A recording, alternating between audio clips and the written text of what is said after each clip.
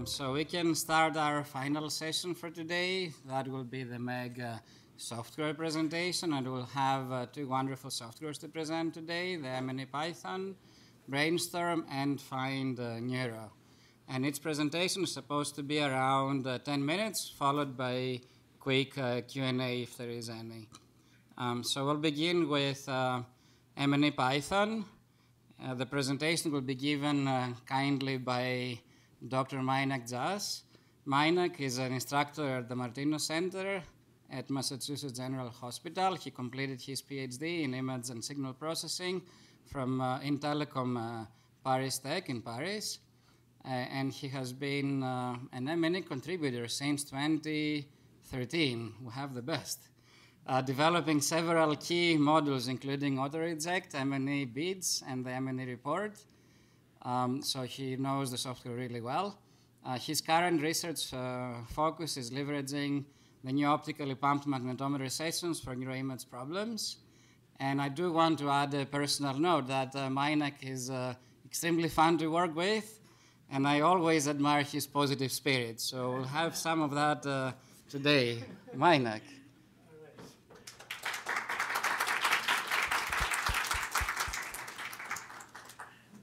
Thank you, Dimitrios. Hello, everyone. So, Dimitrios, his positive spirit.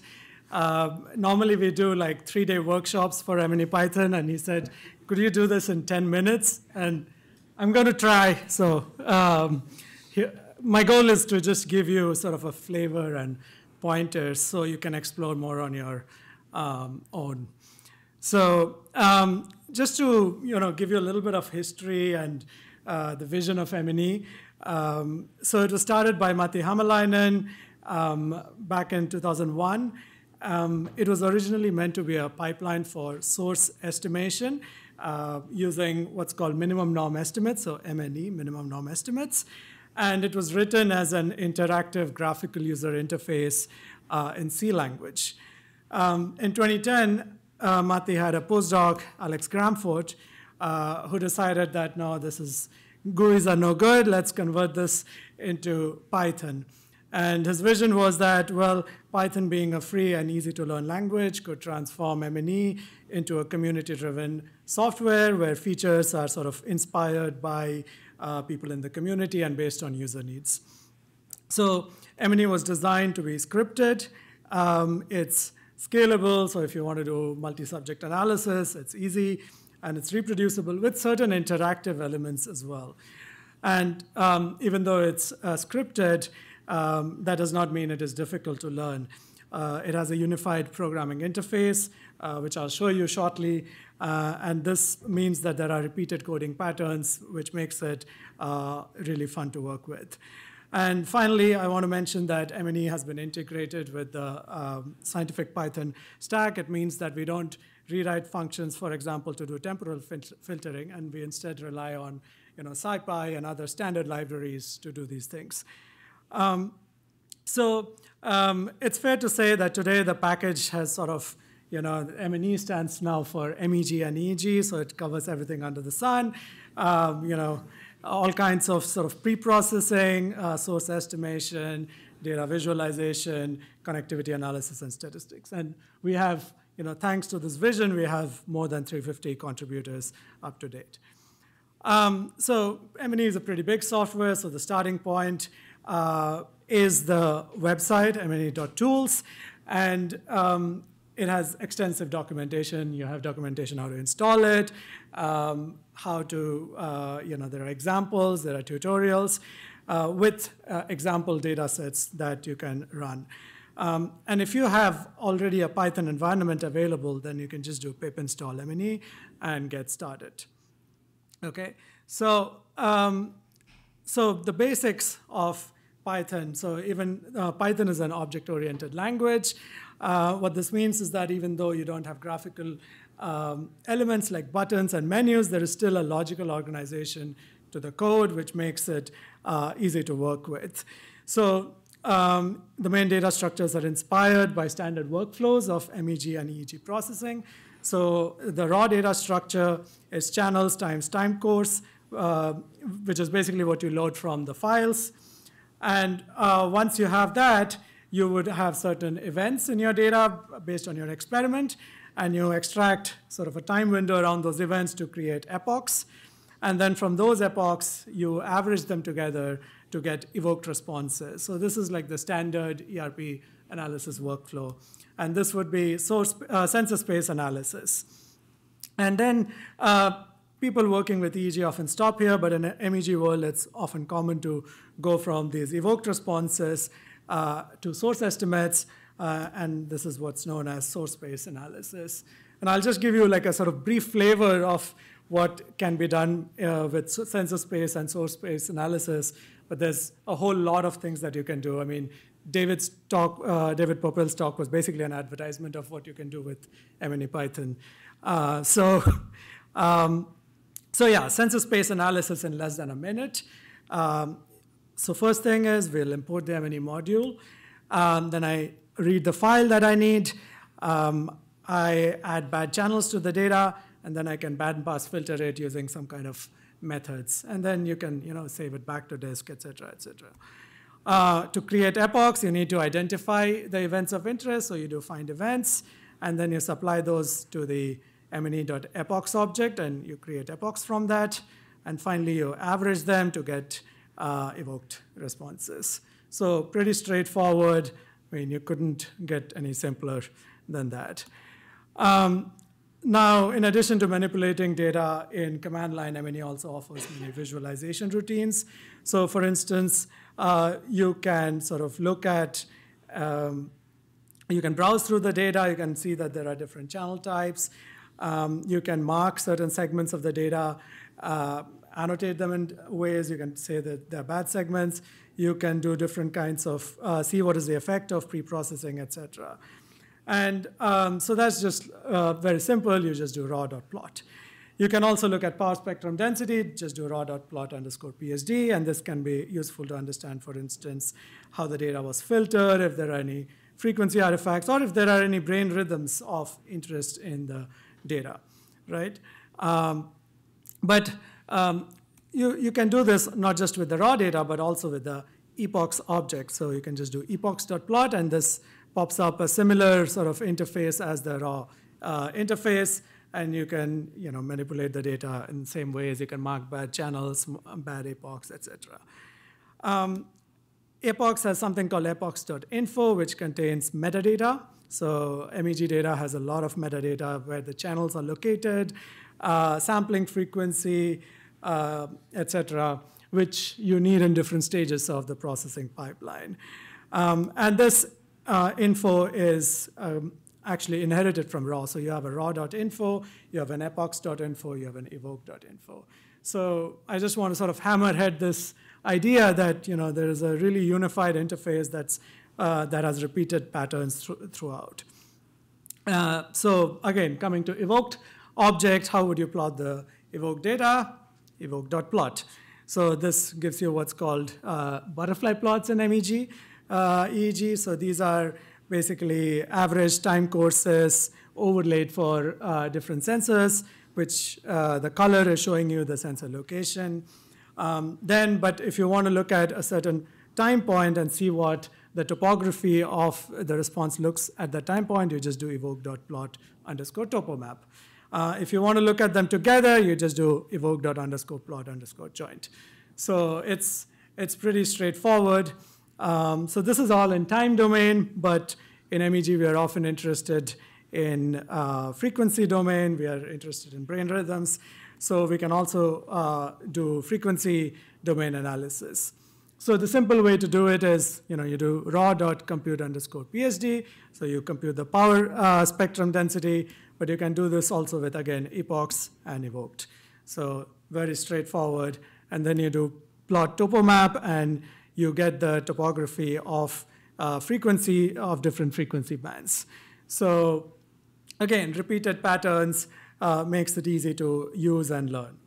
Now, if you want to look at time frequencies, or you want to see how the frequencies are evolving over time, you can use wavelets, for instance, Morley, and you can, again, look at the plot across time.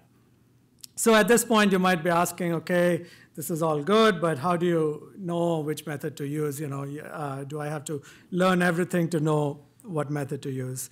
Well, the API reference on the website is your best friend. The API reference basically has a list of all the functions that are available in M&E. And when you click on a certain function or a method, you will see the different parameters. They're described, what arguments they take, what they return. All of this is described and available online. So, use the website as your friend. Getting back to sensor space analysis, we are often measuring in MEG tiny signals. There's like artifacts due to environment. You can apply pretty advanced tools. For instance, you can do Maxwell filtering, and this has a dramatic effect on the data. Again, a one-liner on MNE-Python. And then there are other alternative methods. I'm just showing you one method. Go check it out on the website. You can do independent component analysis, which is often used for physiological artifacts like cardiac artifacts, eye blinks, etc. Again, two-liner ICA.fit, and then you can plot the ICA components in time domain and also in spatial domain. So you can look at both the time course. For instance, you can see the cardiac artifact just pop out, and also spatial maps. For instance, here you can see the eye blink artifact. And then you can see what is the impact of excluding certain components, and you can exclude them and apply it to your data. And then once you have cleaned the data, you can go from sensor space analysis to source space analysis. So to project the data to source space, the first thing you need to do is make what's called an inverse operator. And that uses a forward model that describes how the sources are transformed into MEG sensor space signal. So you take the forward model, you invert it, you get what's called an inverse operator, and then you can supply that to an M&E function and tell what method you want to use. You say you want to use M&E, and it'll give you the source estimate. But you can just change that method. You say DSPM or S-Loretta, and you get a different source estimate, which is basically based on different assumptions that some of these methods make. So no matter where you are and what stage of the pipeline you are at, there are sort of repeated patterns. And you can also do things like dipole fits, mixed norm estimates, volume sources, subcortical structures, etc. I'm not going into all of that, but all of this exists. Use the website. Now I wanted to show you very quickly something that's pretty unique to M&E. It's called the M&E report. So this is designed for quality assessment at scale. So let's say you have 50 subjects in your study and you have 5 processing steps per subject. You don't want to manually check 250 steps if you did all of that correctly and if that gave you good plots. Instead, what you can do is you can save an HTML report for each subject that you can glance through afterwards, spot problematic steps, and also share it with colleagues.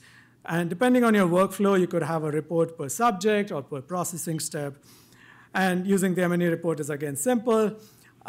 Any plot in M&E, it returns what's called a figure handle, and you can supply that figure handle to the M&E report, and in the end, you can save it to the HTML. So finally, I wanted to mention that M&E has been built on top of libraries like NumPy, SciPy, Matplotlib. But now M&E is being used to develop other libraries, such as AutoReject, MMVT, PyRemin, M&E connectivity, BrainDecode. So you have this whole ecosystem of neuroscience tools that are available to you in Python through M&E. And we have a forum for answering questions. It's a very active forum. We have bi-weekly office hours. If you have questions that you can't get answers through the forum, you can come to the office hours. So in summary, we have data structures in M&E, which are pretty straightforward to use. You start with the raw data. You do some pre-processing on it, construct epochs. From there, do the averaging. And from there, you go to source estimates. And then for all of these data structures, you can do similar kinds of processing. For instance, you can do time frequency analysis. You can look at connectivity, statistics. You can do very fancy machine learning like time generalization analysis, time resolved decoding, all of this. The key point is that there's a unified interface. Go use the website and join the forum. Thank you.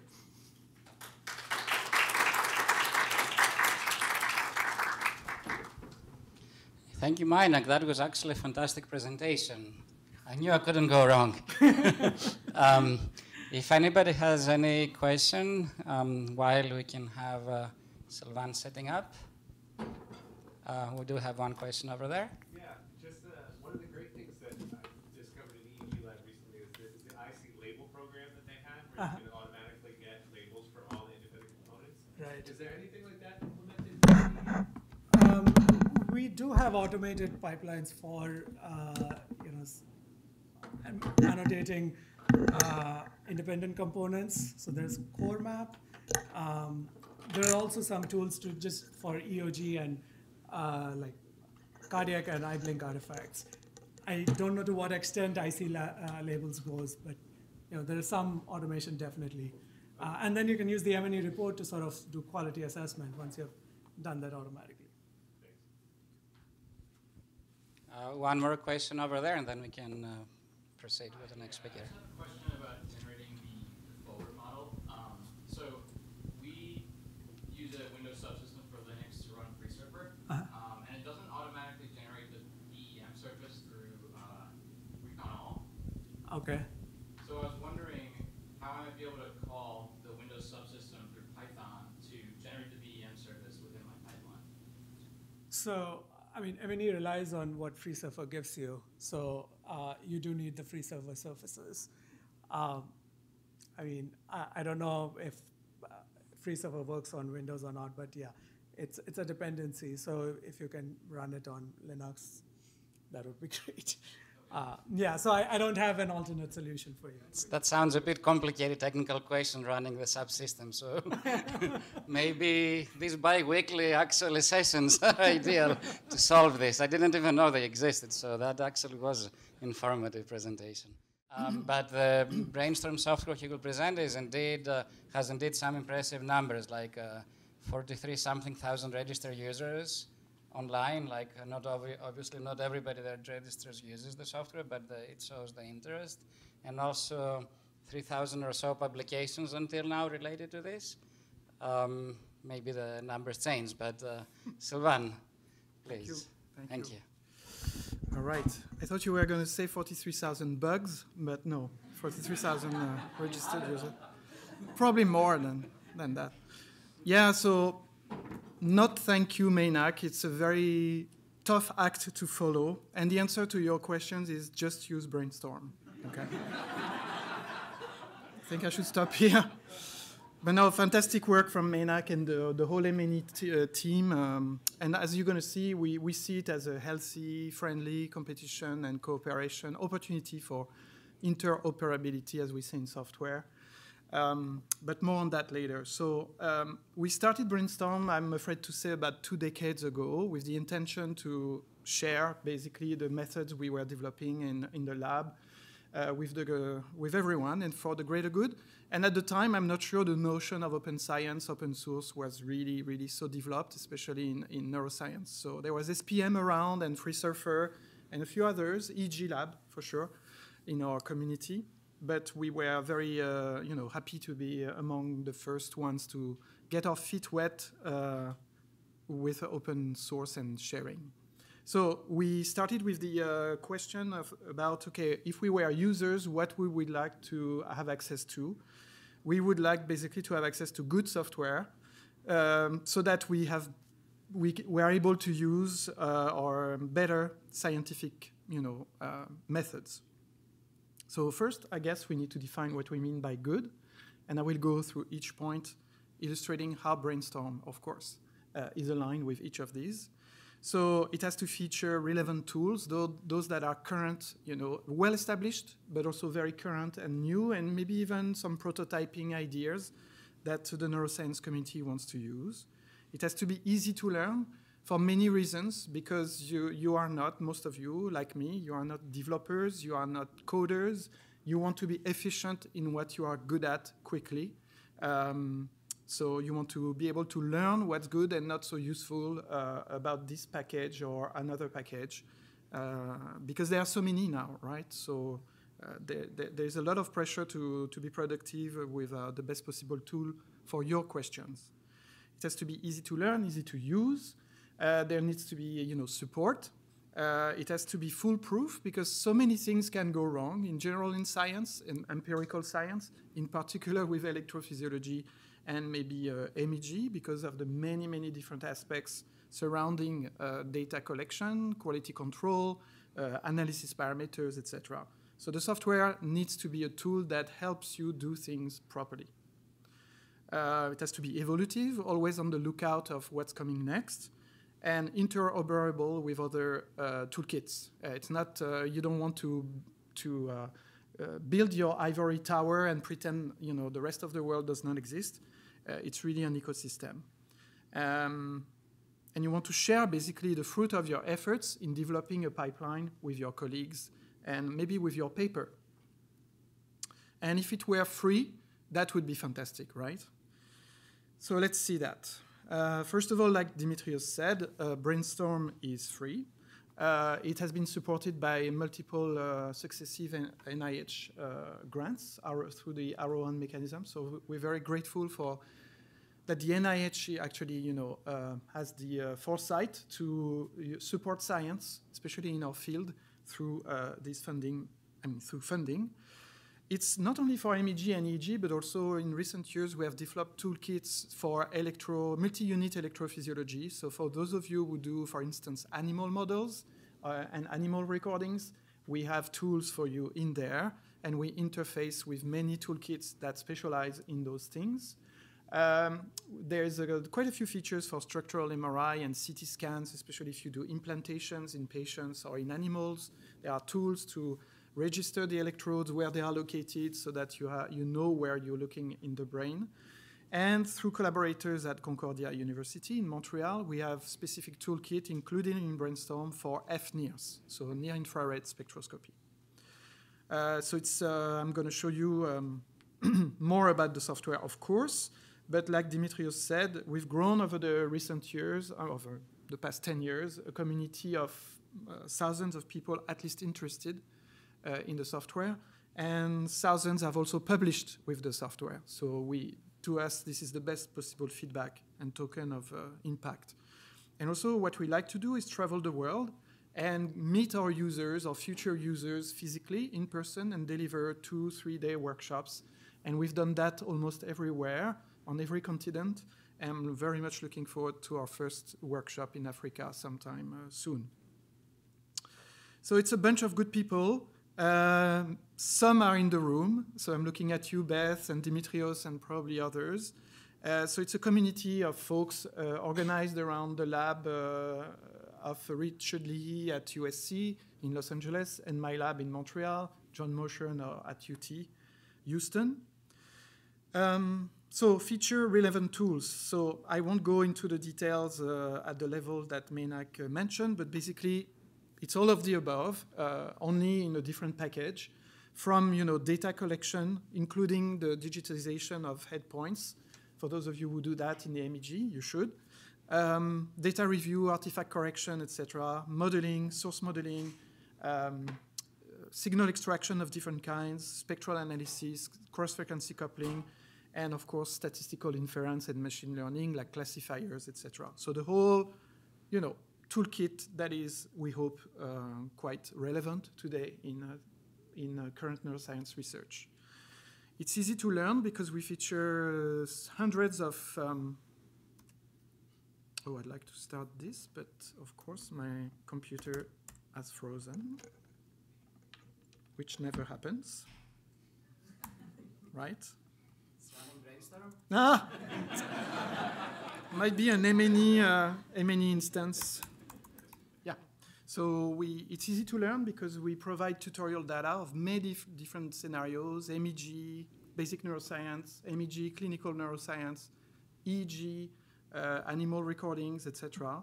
And every recording, every situation is actually documented through, tutorial web pages. And you see that we have a tutorial for every single situation you may face, from basic scenarios to more advanced one, as you can see, focusing on registration with anatomy to spectral analysis and decoding, etc. Then the software is organized, and that's a specificity of Brainstorm, I think, through a database or a data file organization that you see on the left. So you know, oops, it has again, yeah, there's something wrong going on here. So it doesn't want me to show you the good stuff. So I think I should stop here. But why don't you try it? Just Brainstorm. Brainstorm MEG, you just Google it. It's free. You can do good stuff with the graphical user interface, but you can also script everything. You can share your scripts with your good friends and colleagues or with your papers. So it has the best of both worlds. It's very user-involved in the sense that you learn by doing and you build your pipeline graphically if you are a beginner. But you can also, once you are more advanced, you can use Brainstorm as a library like MNIPython and build your own pipelines just from the graphical user interface or directly using Brainstorm as a library, like I said. The cool thing also is that we interoperate with MNIPython. So from MATLAB, you can call Python routines. So if you want to use certain good features of MNIPython or Field Trip or EEG Lab, well, like you said, we don't reinvent the wheel. We just, let you the opportunity and the freedom to use those tools without, moving back and forth between software environments. What else? I think that's about it. So, yeah. Yes. What I could suggest is that if you'd like us to come and visit you at your institution, that happened with Sergio when he was still in Chile a few years ago. We visited him and his supervisor, and we delivered a course there over 3 days. It was a lot of fun. And Sergio is here. He's a postdoc now at the Martinos at the MGH. So what I mean to say is that with the support of our grant, we can travel and suggest that we visit you and deliver a training course over 1, 2, 3 days, depending on your needs, around specific topics you would like to, go deeper into. And it could be for a group of as little as 12 to 15 people to... Actually, the world record of a Brainstorm workshop was 10 years ago at the MIT here, where we got about 100 people in the same room. And it worked, I think. So I should stop here and come to see me for a live demo on my laptop later. And thank you.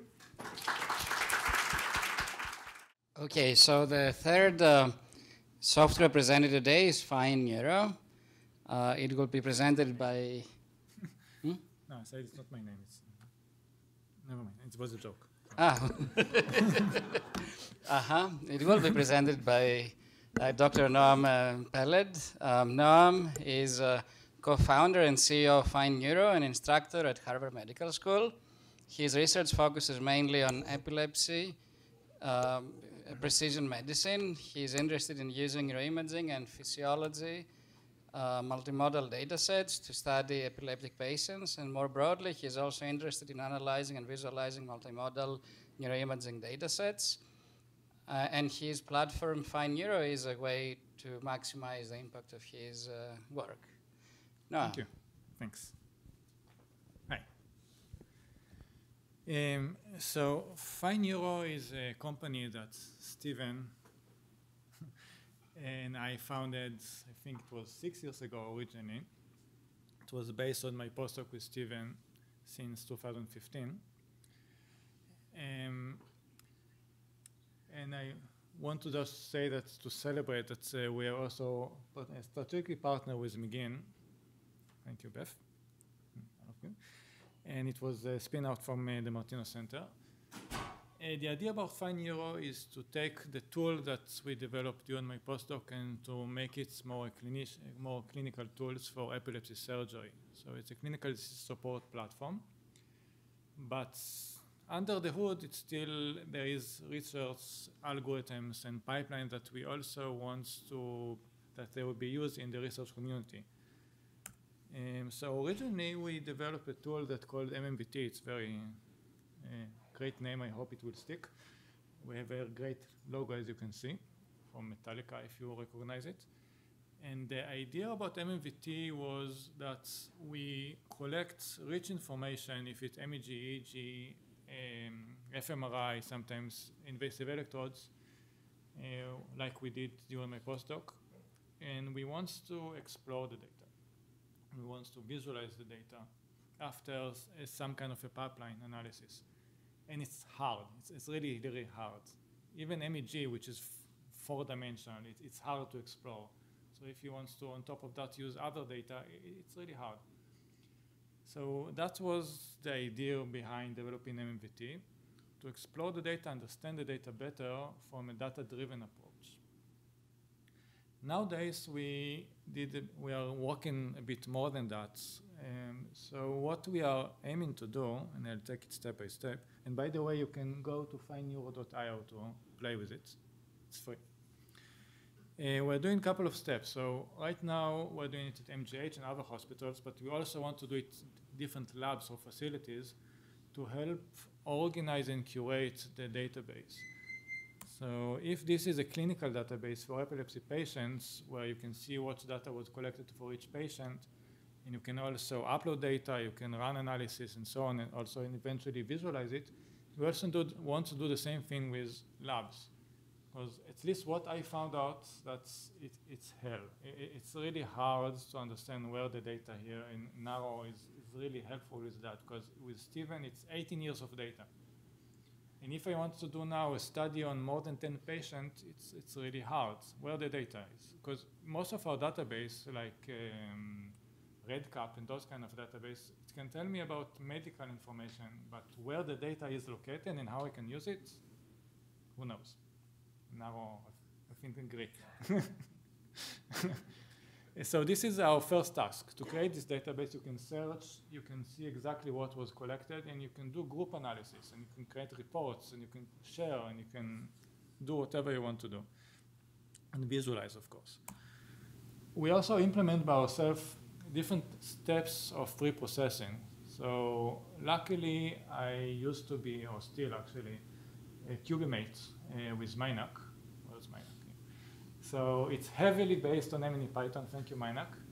And I'm not using their website. I'm just looking ahead for Mainak and asking questions all the time. So I'm used to do that also. So for each MEG, it's heavily based on MNE-Python, but we also have other modalities. So we're also heavily using FreeSurfer for reconstructing the anatomy. If it's functional fMRI, we're using FSFast. If it's invasive electrode, we use other tools. But the idea that it doesn't necessarily need to be those tools. If we're using Brainstorm or any other tool, hopefully, you can also do that, because we don't, it's not like we don't care. You can use your own analysis, and in the end, we have a very easy API, or very easy approach to import everything to MMVT. So MMVT looks, this is the new MMVT. We took it from, if you know Blender, it used to be a standalone tool. It was horrible to install, and eventually we are taking everything to the cloud or to the web, so you don't have to install anything. If you have a server in your center, you can also install it locally. And I think I created a short video. So the idea is that this is the 3D reconstruction brain of a patient. This is a template brain. Oh, thank you. I like to see what you. Oh, okay. Yeah. No, that's okay. Can you hear me? Yeah. Okay. It's more like for the online people, I think. Okay. Yeah, I can shout. So here it's fMRI. I'm switching it, but the idea that you can visualize and explore the data, and eventually also look on data that change over time in a multimodal way. And it also can produce very nice pictures. So these are free covers from different journals. of 3 different papers that use MMPT to create these pictures.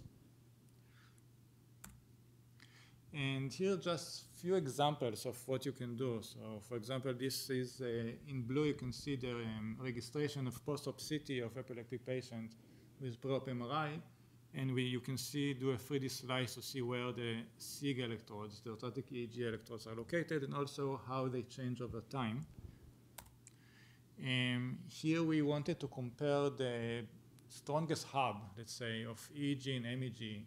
Actually, that was MEG and fMRI, so you can see different colors, and we call it the dead zebra view. So you can see the whole connectivity and compare it between the different modalities. But I really like this example because we just took fMRI and power of, I think it was gamma power of MEG, and wanted to see if they are correlated. So usually people using high gamma power, let's say, and compare it to fMRI, but it's really hard to select the band, right, to select the frequencies. So here interactively you can see the power, I hope you can see the power, over frequencies, and you can see that there are different peaks. So maybe if I choose this peak, the results will be completely different, who knows. So in MMPT you can do that. And this is the TMS in EEG. And also a nice movie demonstrating, I think, Steve, that was our first movie for DARPA, because they like shiny movies. So this is the same brain. Resting state fMRI, this is the raw data, and the connectivity in the same time, how it changes over time, and also the correlation, power of correlation over time. Yeah, so you can do very nice videos and pictures like that. But I think what is more important here, that's what we want to offer now that we found the company to the rest of the community, that's you can use our tools as someone from MNE-Python, one course, he told me that, so you are the glue. So I think that's kind of capture nicely what we are trying to do. We are trying to glue different labs together. We're trying to glue different modalities together. So we also would like to offer hosting, even if someone interested. So if you have a lab that's doing something else, something, and you want to collaborate with a different lab in a different state even, and you want even to share your pipelines, and not only the results. So it will be much easier to do something like that using our infrastructure. So that's all. I also have a short study, but it depends how much time do you have. And then if you want, I can. Another 3-4 minutes. I don't know how much time. Yeah, that's okay. So I'll talk very briefly about something that we did using our technology. And that's, we wanted to see if in epilepsy, if we can look on networks and we can find nodes in these networks that would be targets for surgical treatment for epilepsy. And I'll go very quick on that. But the idea that it was really hard to visualize these results. So for example, we created functional patches on the cortex and it's in a native space. So we cannot do any group analysis here. We need to go patient by patient. We want to see how different patches change over time. So you can visualize the time. And then eventually you want to see, for example, if you're doing granular causality, how does it look in the native space as a network? So this is a mess, but this is interactive. And you can rotate it, you can filter the network, and you can see how it changes over time. And so for me, I think that I had this MVT tool that I always add features to do my own research. That was extremely helpful to understand the data and see if there is something wrong with it. So for example, here what we also did was to register the post-op MRI and to see that the nodes that we found that was driving the network was actually in the center of the resection zone of an epileptic patient that was seizure-free after the resection. And you can do that inside our platform because we have also the slicer view. So you can pinpoint on a node in the network, see where it is on the slice. So all of these things are much easier. This is the results. Yeah. So thanks so much. And that was 20 minutes talking, 2 minutes.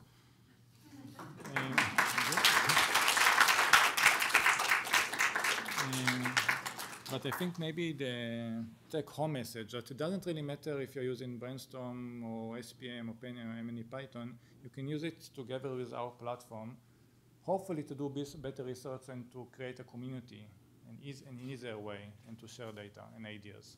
Yes? Does someone have to participate by uploading data to have access to other data, or they can pay?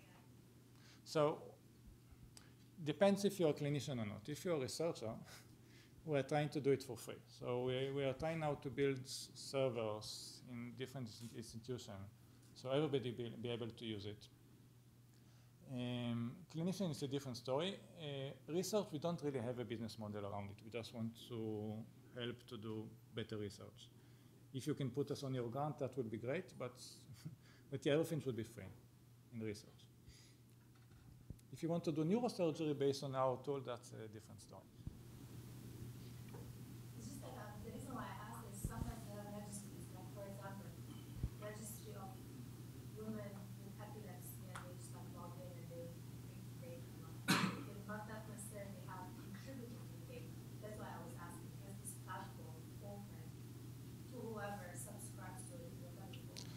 Yeah, so again, so the clinician won't be like that, but for research, we haven't built yet the research community, but this is up to the community, and that should be open for everyone. One of the things that we're trying to make it simpler, that's nowadays that's every grant, I think that you're writing, you need to explain how you're going to share the data. So using this tool, it will be much easier to de-identify the data if it's patient data and then click a button and upload it to Open Neuro, for example, in BIDS format. So hopefully during the time, if researcher will use this platform, we'll have a bigger data sets that everybody can use. But now there is Open Neuro, but if you look in Open Neuro, you need to download the data and you need some tool to explore the data, and it's really hard to visualize this data. Here you can just click and view the data.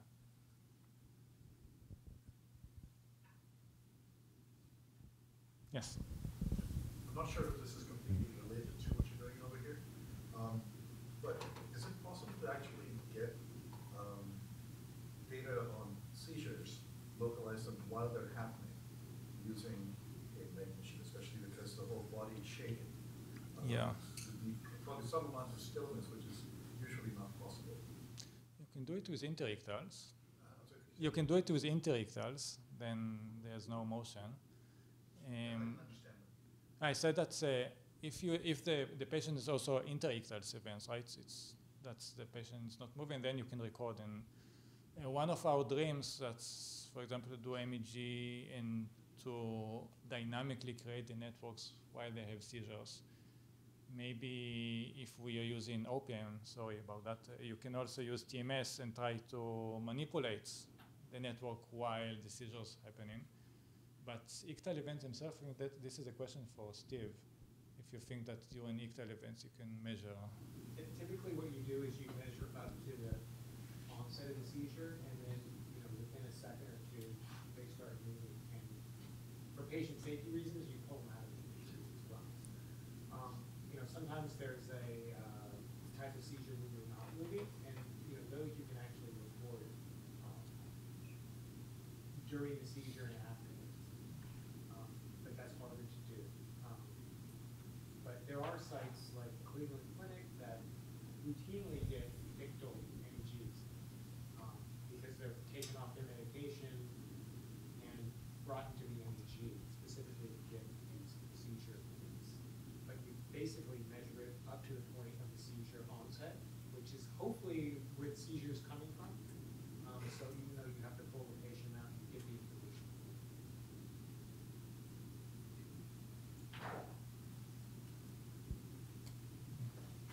Thanks. Okay, let's thank the speaker one more time.